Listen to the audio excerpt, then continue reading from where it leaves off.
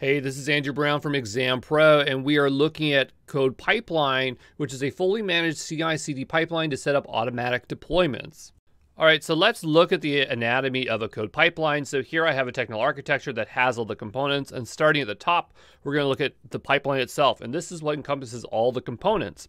Then you have stage, and so we have multiple stages, and they represent a step in the pipeline. The most common setup would be source, build, and deploy.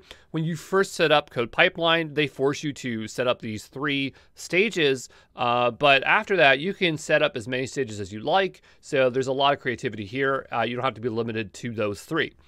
Then you have action groups, which group together several actions. And then you have actions, and this does something. It can pull code or build and run tests, deploy code to production, invoke a Lambda, invoke CloudFormation templates, a lot of things you can do there.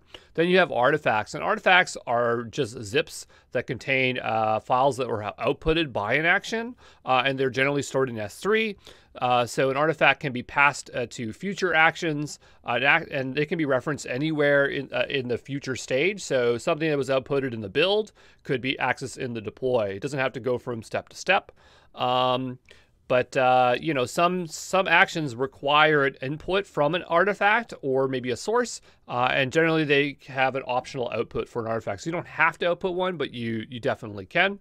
And the last thing are stage transitions, and this is what links the stages of a pipeline to the next one. So those are all our components, so let's move forward.